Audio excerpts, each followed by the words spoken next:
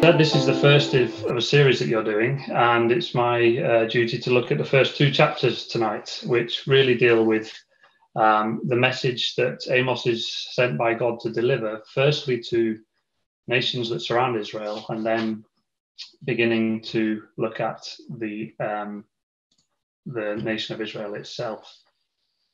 So let's just think about what we hope to think about this evening. I want us to just think about the background to this book, just to try and understand a little bit more about who Amos was, where he was, when he was there, just to get the context and the background, so that for the next 4 weeks you understand who he's talking to and why and when, and see what his message is in a bit more detail. Because I think hopefully, as I'll show, of course, this is a historical record, but it's actually very relevant for us today in our walk towards the kingdom. And then lastly, and perhaps more importantly, for me at least, when I come to look at something like this, that might seem like an old and depressing book, judgments of God upon Israel and the waywardness of his people, I have to think, well, what does it mean for me? What does it tell me that I can learn and hopefully apply in my own life? And so hopefully, as we go through this evening, I will put on the screen some blue boxes just to hopefully bring out for us some lessons that we can make this a practical class for ourselves, not just a history lesson as we look at the nation of Israel and Amos. So just by way of overview, just so that you can perhaps understand how the book is structured, and this really follows how you've got it set up for your next 4 weeks at rugby. When Brother Jonathan's put the plan together, he's broadly followed this structure, and I'm so therefore dealing with the first of the 3 boxes on the screen there. This is chapters 1 and 2, the message to the nations and Israel. And towards the end of chapter 2, that message to Israel starts, and it carries on then for the next 4 chapters afterwards, 3, 4, 5, and 6, which I believe Brother Alan Clark will be dealing with next week for you, God willing.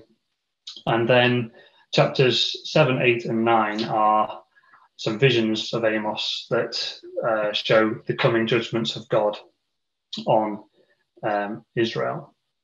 And I think for me, if I was to kind of on this one slide kind of give the overall message I would like to take out of the book of Amos, and perhaps the first lesson for us, it would be found in chapter 5 and verse 24. Right in the middle of the book, we see this lovely verse, which I think is really the whole aim and purpose of God in requesting Amos to visit his people of Israel and give this message. He says there in chapter 5 and verse 24, "Let judgment run down as waters and righteousness as a mighty stream." And just turn, brothers and sisters and young people, keep a mark in Amos, of course, goes without saying. We'll be spending most of our time there. Just turn back to the Psalms, just to see what this really means, this idea of judgment and righteousness, or justice, as the word means, really, justice and righteousness. Come to Psalms and Psalm 89, firstly. Psalm 89, we see that this is the very center of God's being. Psalm 89 and verse 14, he says there, "Justice and judgment are the habitation of thy throne. Mercy and truth shall go before thy face." So here we see then it's the habitation of God's throne. And so just turn over to another psalm, Psalm 97. Psalm 97 and verse 2. Verse 1 for connection. "The Lord reigneth, let the earth rejoice, let the multitude of isles be glad thereof. Clouds and darkness are round about him. Righteousness and judgment are the habitation of his throne." And that word habitation there is the same word as foundation in Psalm 89.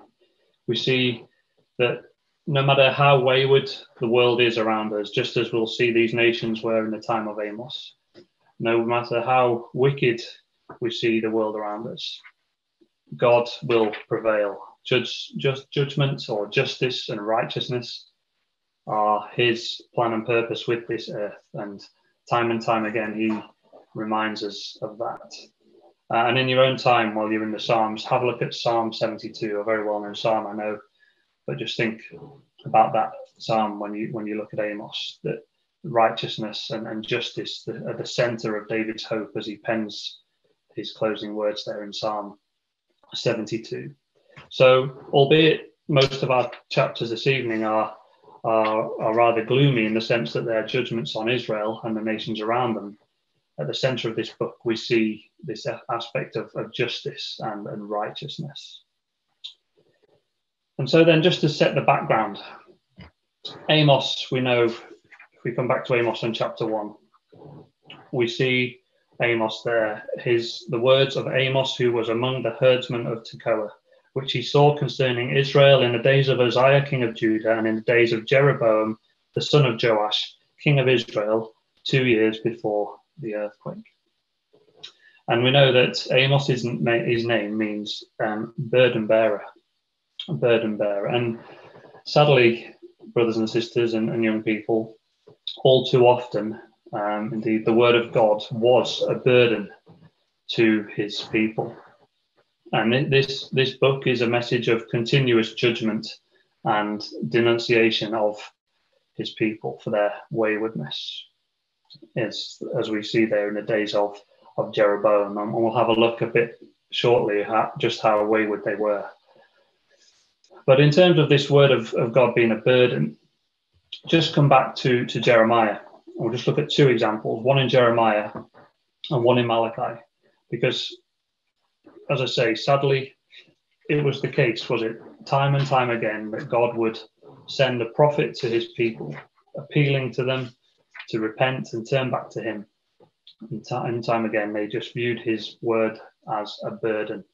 Jeremiah 23, here then, in the time of Jeremiah, verse 33, which is many years after Amos, but still shows just how these prophets had to deal with God's backsliding people.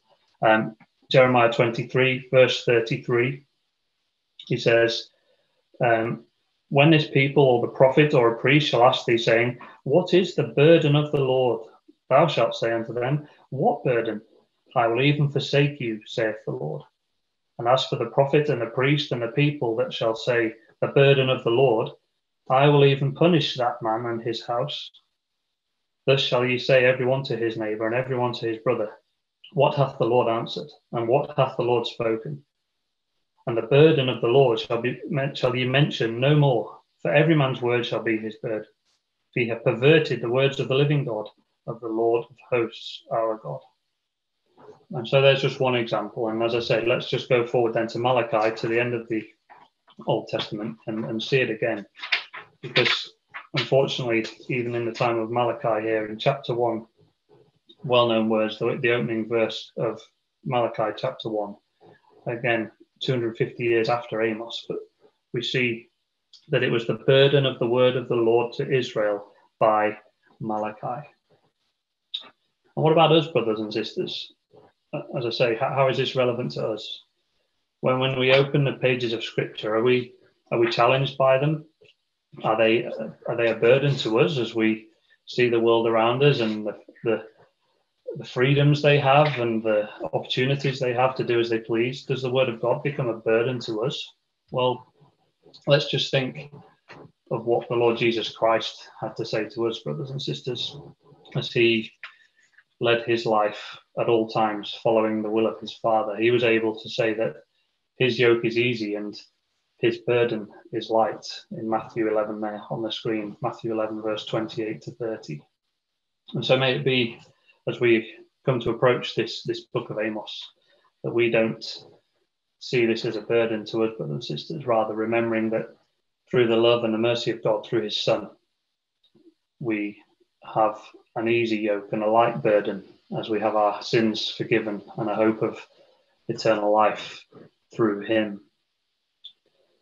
And so back in Amos, as I said, verse 1 tells us that he was, we get the idea that he was a shepherd. It says it there in verse 1 of chapter 1, he was among the herdsmen of Tekoa. And again, if you just turn to chapter 7, which you'll cover in next week, chapter 7 and verse 14, you see there when Amos is speaking, he says, "I was no prophet, neither was I a prophet's son, but I was an herdsman and a gatherer of sycamore fruit." So there we have two verses telling us that Amos was a shepherd. And so he didn't have any kind of academic background or religious scholarship as such. He was a humble shepherd among the herdsmen, but God had a plan and a purpose for him. And of course, it's not the first time, is it, in Scripture that God uses a shepherd for his purpose. We think of Abel, we think of Abraham there, Jacob, Moses, David, all examples of shepherds who were used by God to fulfill his plan or to pass on his message. And of course, we think of the Lord God himself. In Isaiah, we won't turn there now, but on the screen you have the reference in Isaiah chapter 40. And again, as well in Psalm 80, just two examples where time after time, the Lord God himself is called a shepherd, the true shepherd of Israel, that cared for his flock, cared for his children, and would, as we've said, time after time, appeal to them to return to him in his love and his mercy to them. And of course, what about us, brothers and sisters? Well, the Lord Jesus Christ saw his disciples, saw us, doesn't he? And as he says there in Mark 6, Jesus, when he came out, saw much people and was moved with compassion toward them because they were as sheep not having a shepherd. And he began to teach them many things. And so, just as Christ did that with his disciples, God here in the time of Amos realized the need for his people to have a shepherd to try and bring them together and return them to his fold. And so he chooses Amos, this herdsman of Tekoa. Humanly speaking, Amos was a nobody. He was just a humble shepherd, but he would leave that behind and follow God's bidding to speak to his children of Israel. And we know, don't we, that he lived in Tekoa, chapter 1, verse 1 there, a herdsman of Tekoa. And interestingly, if we put a map on the screen, you can see there on the screen where Tekoa is. And if I just plot there a rough drawing of the southern kingdom of Judah, you see straight away that Tekoa was actually in the southern kingdom of Judah, which had Uzziah as its king, as it says there in verse 1. So Amos lives down in Judah, but he's requested by God to go north, to go into the kingdom of Israel, who at this time were under the hand of King Jeroboam. And so it seems that Amos does follow God's call and makes that journey north and seems to spend most of his time around the area of Bethel. And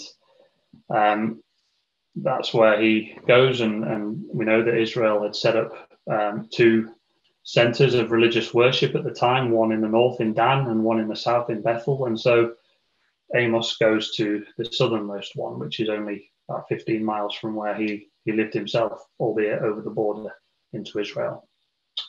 But unfortunately, as would perhaps be expected, that they saw his message as a burden, he was met with much resistance. And this really culminates, just to come back against chapter 7. Chapter 7, and here we see the opposition he faced it's ironically sad, really, that it's a priest, Amaziah, who tells him, verse 12, he says, "O thou seer, go, flee away into the land of Judah, and there eat bread and prophesy there. But prophesy not again any more at Bethel, for it is the king's chapel and it is the king's court." And so we see poor Amos, just like we saw with Jeremiah and with Malachi, his words were met with resistance. They were a burden to the hearers. And it's thought perhaps that he actually went back into Judah when he pen some of his words as he was instructed there by this priest Amaziah. So we'll come back to that map again, brothers and sisters, as it's relevant when we start to look at chapter 1 in more detail. So in terms of the timeline, we said there, didn't we, that Uzziah was the king of Judah and Jeroboam II was king in Israel. And so we can gather that this prophecy was written around the time of BC 760 to 750 or 755. And it's indeed the first prophecy that is sent directly to Israel. In our scriptures, this book appears as the third minor prophet in our Bibles, but indeed it is the first in the sense of chronology that was sent directly to the nation of Israel. Jonah, of course, was earlier, but he was sent to other nations, not directly to God's people, Israel. And so just to kind of help you, if you haven't got this trusty Christadelphian chart that I think everybody should have in their Bibles if they haven't got it already, this is where we find Amos. He was, as we see there, contemporary with Hosea during the time of Jeroboam and the time of Uzziah in the southern kingdom. And interestingly, when we look at Hosea, which I have looked at before, when I came to look at Amos, you do see some connections, and we'll bring out a few of those in the way that they speak and the message that they have for God's wayward people. As of course, not long after these prophets, he subjects them to this Assyrian captivity. Not only 40 years after this time, God would deliver them up. We see there then, interestingly, in verse 1, that it was 2 years before the earthquake. And when I was looking into this, I was interested to find that Josephus actually refers to this. It's referred to elsewhere in Scripture, which we'll look at in a second, but just to show what Josephus says about that there was this earthquake in the time of Uzziah, that half the mountain break off from the rest, and the roads as well as the king's gardens were spoiled by the obstruction. And just turn to Zechariah. You'll probably see that references in your margin in your Bible. Just come to Zechariah chapter 14. Here he's talking, of course, looking forwards to the return of the Lord Jesus Christ, a very exciting time. And he compares it to this earthquake in the time of Amos. Zechariah 14 and verse 5, he says, "Ye shall flee to the valley of the mountains, for the valley of the mountains shall reach unto Azel. Yea, ye shall flee like as ye fled from before the earthquake in the days of Uzziah, king of Judah. And the Lord my God shall come, and all the saints with thee." And we won't go into more detail of Zechariah 14, but it's interesting there that we have this reference. I don't think it's really referenced too much else in Scripture, this earthquake in the time of Uzziah. I'd be interested if you have more detail on it, but that's as much as I could find out about it really in my own studies. But I think it's interesting for us, and hopefully for you, for the next 3 or 4 weeks, that you can pick out this as you read through the rest of this book. This earthquake does seem to be alluded to throughout the rest of the book.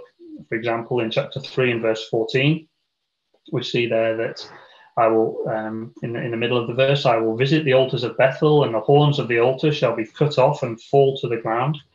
Verse 15, "I will smite the winter house and the summer house, and the houses of ivory shall perish, and the great houses shall have an end, saith the Lord." In chapter 8 and verse 8, just flick over the page, you see there that there's a reference, an inference to the land trembling. "Shall not the land tremble for this, and everyone mourn that dwelleth therein?" And then as well in chapter 9 and verse 1, we see the Lord stand upon the altar, and he said, "Smite the lintel of the door, and the posts may shake, and cut them in the head, all of them, and I will slay the last of them with the sword." And so I think it's interesting as you read through the book, you can see a few inferences to an earthquake, perhaps. I wouldn't be dogmatic on any of those references, but I thought it was interesting as I read through to think back to chapter 1, verse 1. And I think as well, I won't go there now for time, but in your own time, have a look at Isaiah chapter 21. He was a prophet that was contemporary with Uzziah as well. And I think if you read Isaiah 21, you see a lot of allusions to an earthquake there as well. But again, I wouldn't be dogmatic on any of that. I thought it was just of note. And so lastly, as we just consider the background to this whole prophecy, I just thought it would be useful to think about how society was at that time in the divided kingdom, because I think this really is relevant to us, brothers and sisters. Come to 2 Kings chapter 14, because here we have the historical record of Jeroboam, as I say, who was this king of the northern kingdom of Israel at the time of Amos. 2 Kings chapter 14 and verse 23 says there, in the 15th year of Amaziah, the son of Joash, king of Judah, Jeroboam, the son of Joash, king of Israel, began to reign in Samaria, and he reigned 41 years. And he did that which was evil in the sight of the Lord. He departed not from all the sins of Jeroboam, the son of Nebat, who made Israel to sin. He restored the coast of Israel from the entering of Hamath into the sea of the plain, according to the word of the Lord of Israel, which he spake by his hand of the servant Jonah, the son of Amittai, the prophet, which was of Gath-hepher. For the Lord saw the affliction of Israel, that it was very bitter, for there was not any shut up, nor any left, nor any helper for Israel. And so what a sad state of affairs, brothers and sisters. We see that Jeroboam made Israel to sin. The nation was so wayward that there was not any helper for Israel. So despite this prosperity, humanly speaking, that Jeroboam brought in enlarging the nation and dealing with nations around him and making Israel prosper, unfortunately, spiritually, they were completely wayward and sinful and were without help. But there's quite a contrast if we come to 2nd of Chronicles, quite a contrast with the kingdom of Israel. And again, I think the reason I'm looking at this with you is because, of course, this is where Amos was originally when he was at home in Tekoa. He was here in the time of Uzziah. The nation of Judah were found to be prospering. In chapter 26 of 2nd Chronicles and verse 3, 16 years old was Uzziah when he began to reign, and he reigned 52 years in Jerusalem. His mother's name also was Jechaliah of Jerusalem, and he did that which was right in the sight of the Lord, according to all that his father Amaziah did. And he brought Israel in the days of Zechariah. He sought God in the days of Zechariah, who had understanding in the visions of God. And as long as he sought the Lord, God made him to prosper. Verse 7, God helped him against the Philistines, against the Arabians, etc., etc. So you have this contrast. You have Jeroboam in the north. Israel had no helper. Here we have Uzziah in Judah, and God helped him, because as long as he sought God, God made him to prosper. So we have quite a contrast here in the life of Amos, that he leaves behind Judah and goes north to Israel, to this wicked and wayward society. And let's just come back to Amos, and let's just see how God saw the society of the northern kingdom of Israel under Jeroboam. Chapter 2 and verse 6, we see there were many crimes, 3 transgressions or 4 is this phrase that's used time and time again against the nations in chapter 1, and then in chapter 2 verse 6, speaking to Israel. He says, for 3 transgressions of 4, I will not turn away the punishment. So we get this idea of a multitude of wickedness and wicked acts. Again, chapter 2, verse 6, they sold the righteous as slaves. We see chapter 2, verse 7, the immorality of the people. We see them profaning the Nazirite vow in chapter 2, verse 12. We see them in chapter 3, verse 10, violent and robberies taking place in this nation. We see them in chapter 4 and verse 1, oppressing the poor. They crush the needy, as it says there. They turn to idolatry in chapter 5 and verse 26.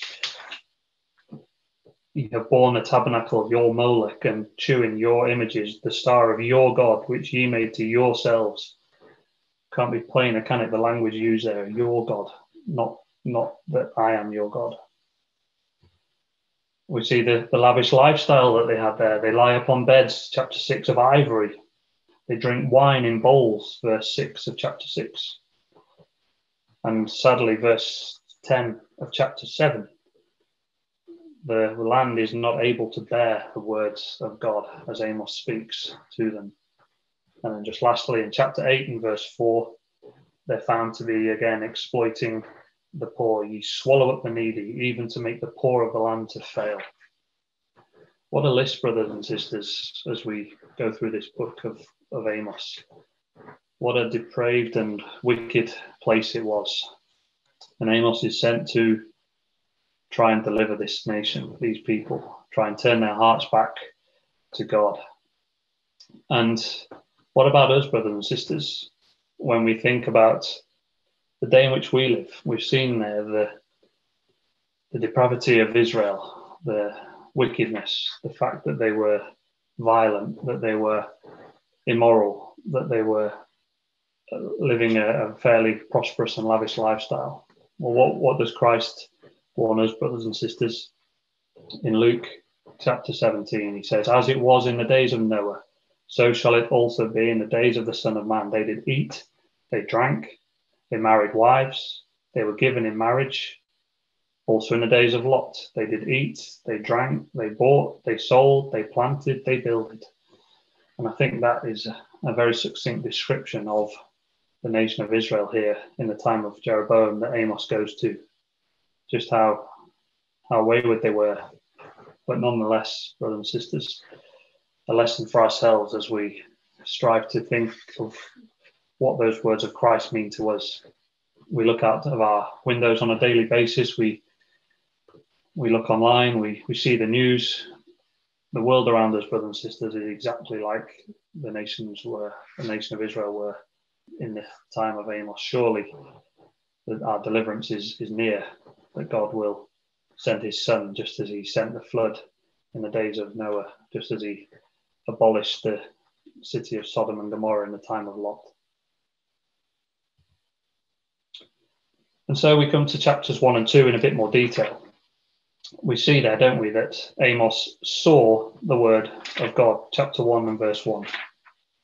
The words of Amos, who was among the children herdsmen of Tekoa, which he saw concerning Israel in the days of Uzziah. And again, in your own time, compare that with John, and again with John himself in Revelation, in his epistle there, first epistle of John chapter 1, and in Revelation, the fact that God's word is almost tangible, that it's a real thing, and that it is so important to us and to our understanding of him and his purpose with this earth. And we get this idea that God will roar from Zion.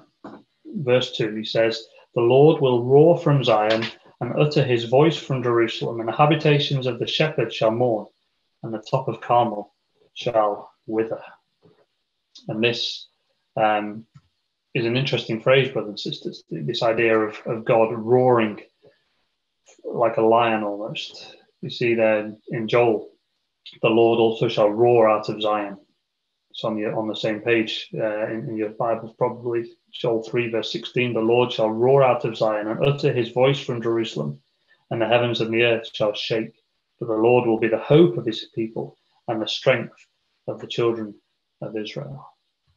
Hosea 11, I said there's quite a few similarities with Hosea. Here's one of them, Hosea 11, that they shall walk after the Lord, and he shall roar like a lion. Isaiah chapter 31, like as a lion roaring on his prey, so shall the Lord of hosts come. And just turn to this one, brothers and sisters, in Isaiah in chapter 58. Isaiah 58, because I think this links in quite nicely with what we're looking at here in Amos. Isaiah 58 and verse 1. Cry aloud. So we have this idea of roaring and crying. Spare not, lift up thy voice like a trumpet, and show my people their transgression, and the house of Jacob their sins. Yet they seek me daily, and delight to know my ways, as a nation that did righteousness and forsook not the ordinance of their God. They ask me the ordinances of justice. They take delight in approaching to God. So again, here we have this idea of justice, judgment, and righteousness with Isaiah. The same idea of God coming in vengeance and just to deliver justice and righteousness for his people. And again, this is picked up in later in Amos. Surely, verse 7, chapter 3, verse 7 of Amos. Surely the Lord God will do nothing, but he revealeth his secret unto his servants the prophets. The lion hath roared, who will not fear? The Lord God hath spoken, who can but prophesy? And so God will roar as a lion, and the people will hear him, whether they like it or not, and he will deliver judgment upon them, that ultimately justice and righteousness will prevail in his nation, in his chosen people. I think it's interesting, I've just put there on the screen the whole of chapters 1 and 2, and I don't expect you to be able to read that, but it's just to show that 52 times in Amos we have this phrase that God will. He says, I will, or that the Lord will. I put them there in green in these first two chapters, and if you colour them in like I have, it really begins to stand out on the page. This idea of the certainty of God's word, the sheer single-mindedness that God has when he's dealing with his people, that there's no ambiguity or doubt. The Lord's will is final, and he knows the end from the beginning, and what he purposes will be performed. He doesn't say I might, he doesn't say maybe, he doesn't say perhaps. He says I will, time and time and time again, and maybe you can follow that through. If you find all 52 in the next 4 weeks, you've done very well. I haven't got all of them here now with me, but you can try and find them as you go through your studies in the next few weeks. This idea of the certainty of God's word. This is a warning to us, brothers and sisters, just as it was a warning to the nation of Israel, that God is in control and his purpose will be performed. We mentioned Psalm 72 earlier in the context of righteousness and judgment, and that's the same, brothers and sisters. David there in Psalm 72 uses the word shall some 29 times. There's no doubt that God shall deliver his people. There's no doubt that he will send his son back to this earth. There's no doubt that he will give us eternal life in his kingdom if we are found to have followed his commands.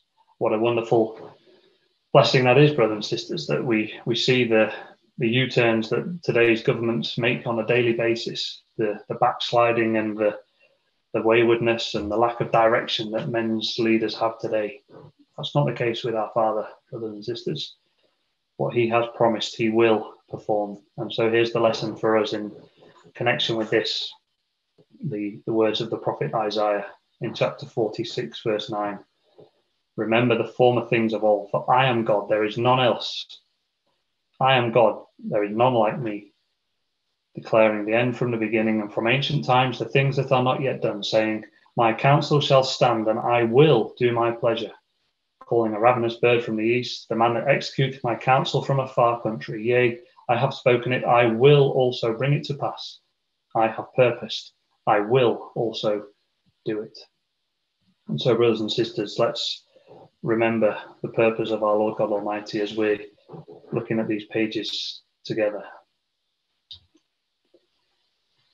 So we stated, didn't we, that this is a prophecy to Israel, but of course, the subject of our class this evening is to the nation, the message to the nations and to Israel. And the whole of chapter 1 and some of chapter 2 is dealing with the message of God to 6 nations that surround Israel.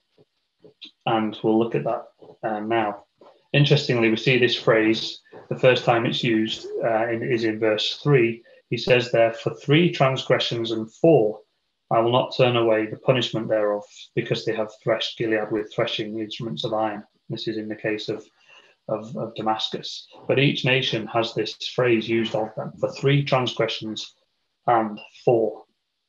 And it's interesting, isn't it, that made me think of Proverbs 30, where the writer in Proverbs there says, 3 things are too wonderful for me, yea, 4 which I knew not. And you might think of those examples yourself in Proverbs 30. And I was reading into this a little bit more, and I thought what Brother Fred Pierce said about this is quite useful. He says here that the repeated formula for 3 transgressions and 4, it doesn't imply that there were in fact 7 transgressions. It's not a case of adding the 3 and the 4 together. In Hebrew, a threefold repetition is final, and he quotes there the example in Ezekiel of overturn, overturn, overturn, i.e. there would be, it's complete. And so 3 would have been a full transgression, so 4 is therefore an excess. In other words, there is no question that these nations merit the judgment of God. And so I think that's a useful way of interpreting what this phrase means there, these 3 transgressions or 4. The time had come that God would deal with these nations, and indeed with Judah and with Israel, as we'll see later in this prophecy. And the fact that the 6 surrounding nations, I'm sure it's not a coincidence either, is it, brothers and sisters, when we think of the significance of the number 6, the idea of flesh, of human weakness, of sinful, wicked human flesh. And so, firstly, then, he deals with the nation of Syria to the north. He uses Damascus there as the city in verses 3 to 5. He deals with the wickedness of Syria. And we find that this was indeed fulfilled. You can make a note of that reference in 2 Kings. After Amos, some 50 years later, that these judgments did come to pass. And we see, again, interestingly, each of these judgments on all of these nations involves the use of fire. We see it in verse 4, I will send fire into the house of Hazael, which shall devour the palaces of Ben-Hadad. He then moves on in verse 6 to 8 to deal with the judgments on the Philistines. He uses the town there of Gaza in verse 6. For 3 transgressions of Gaza and for 4, I will not turn away the punishment thereof. And we see the wickedness of that nation. And we learn that during Sennacherib's invasion of Judah, some Jews did indeed flee to Philistine cities. But instead of them giving hospitality to them, they sold them to the Edomites. And again, this prophecy against the Philistines was fulfilled under the hand of Sennacherib, the Syrian invasion, and again later by Egypt under Pharaoh Necho. And again, as we said in verse 7 this time, we see fire used in judgment against this nation of Philistia. The next nation is Tyre in verses 9 to 10. And we see the same charge is laid against them as it is against the Philistines. They delivered up the captivity to Edom, remembered not the brotherly covenant. I will send a fire on the walls of Tyre, which shall devour the palaces thereof. And we see, if you just turn back to the previous prophecy in your Bibles of Joel, Joel chapter 3, verse 6. This is again talking to Tyre, verse 4. What have ye to do with me, O Tyre, and all the coasts of Palestine? Verse 5, you've taken my silver and gold. Verse 6, The children also of Judah and the children of Jerusalem have ye sold unto the Grecians, that ye might remove them far from their border. So we see the connection there with the prophecy of Joel, what these people had done, just as the Philistines had done. They dealt with God's people in the same way. And so sure enough, the nation of Tyre was firstly sacked by the Assyrians, and then it was dealt with by Nebuchadnezzar, and then finally by the Greeks, some 400 years after Amos. Nevertheless, God's will and word is sure, and it did indeed get destroyed. And again, fire used there in verse 10 in the purpose of God's judgment. The fourth nation is Edom in verses 11 to 12, for 3 transgressions of Edom and for 4. And we get this word used, he said, verse 4, because he did pursue his brother with the sword, and did cast off all pity, and his anger did tear perpetually, and he kept his wrath forever. And again, I think time is going quickly, so in your own time, make a note and follow that up, the idea of Edom, going back to the time of Esau in Genesis 27, and then again picked up by Moses in Numbers, this idea of the brother, Edom being the brother of Israel. And again, Joel tells us in Joel 3 and verse 19 that Edom shall be a desolate wilderness for the violence against the children of Judah, because they have shed innocent blood in their land. This was the description of the wickedness of Edom, and so God again would judge them and send destruction upon them. Fifth nation in verses 13 to 15 is Ammon, and they, it seems, committed atrocities in enlarging their territories, and then also, as we find from 2 Kings chapter 24, they joined with Nebuchadnezzar and attacked Jehoiakim. And so again, God would deal with them, and we see the fire in the wall of Rabbah devouring the palaces, verse 14. We come into chapter 2, and the sixth nation is Moab, because he burned the bones of the king of Edom into lime. And again, from history, we know this was fulfilled, sure enough, when Tiglath-Pileser conquered the Assyrian conquer of Moab. And again, we see fire upon Moab. It shall devour the palaces of Kirioth, and Moab shall die with tumult, with shouting, and with the sound of trumpet. So we see, brothers and sisters, these surrounding nations that Israel were found to be interacting with and dealing with would all be destroyed as a result of their wickedness and their immorality. The nation were completely surrounded on every side. And I think it's interesting when we think about this idea of the fire, as I've kind of pulled out there in all 6 of these. Hebrews chapter 12 told to us, doesn't it, about God being a consuming fire, having prepared a kingdom which cannot be moved. Let us have grace whereby we may serve God acceptably with reverence and godly fear, for our God is a consuming fire. To those upon whom he'll have mercy, he is a merciful God, but to those who disobey him, he is a God of judgment and vengeance. And so we see that here in the prophecy of Amos. And I think, as I said, we'd show this map again. I think it's very interesting when you sort of visualize this prophecy a bit. You see the prophecy that I've put there on the screen. Prophecy 1 was to the Syrians in the northeast. Prophecy 2 was to the Philistines in the southwest. And the chapters and verses are there in the circles for you. The prophecy to Tyre in the northwest. The prophecy to Edom, which was the 4th one we looked at. The prophecy to Ammon, the 5th. The prophecy to Moab there, the 6th.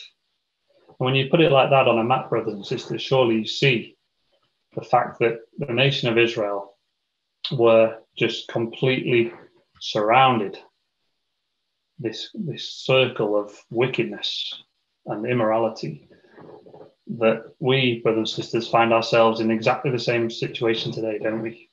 As I said earlier, we look around us, and on every side we see the wickedness of man.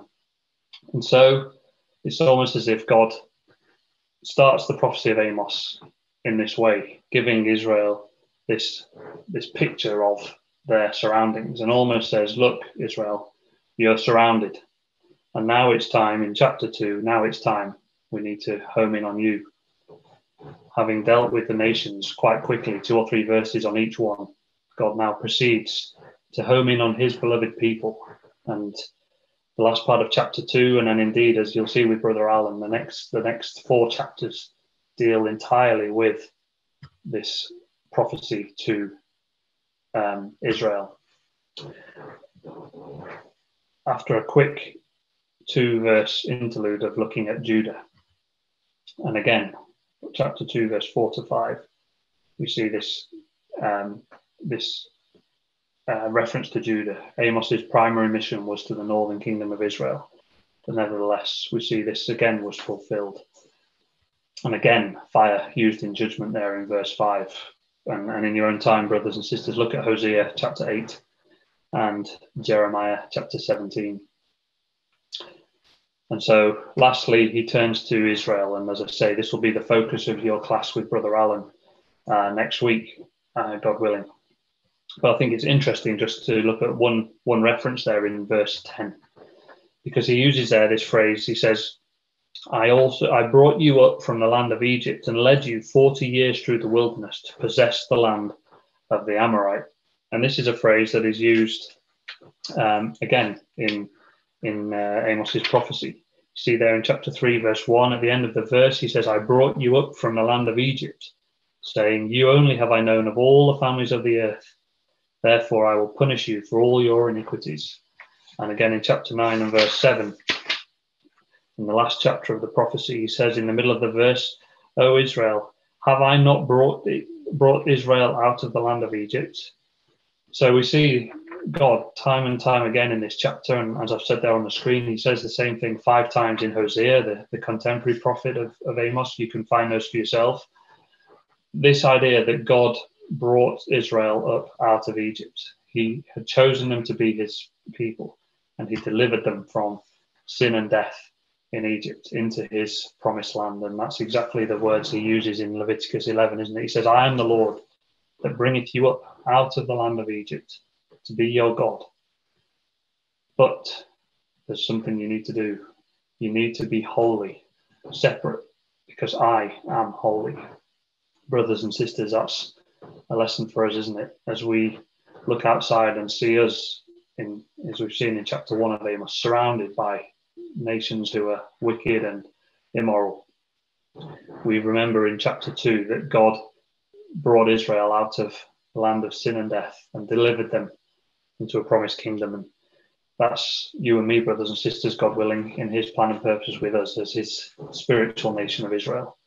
He's given us the opportunity to leave behind those nations and leave behind that land of sin and death, and to cross through baptism the river into our promised land, the kingdom which he will deliver for us. And so may it be that each of us are found to be holy to him, separate from the world around us, just as he pleads with his people to be throughout history, throughout the whole of the Old Testament. That phrase, God delivered the people up out of the land of Egypt, time and time again. He reminds them of that. And so, as I say, the focus of your next class, God willing, will be the rest of this message to his beloved nation of Israel.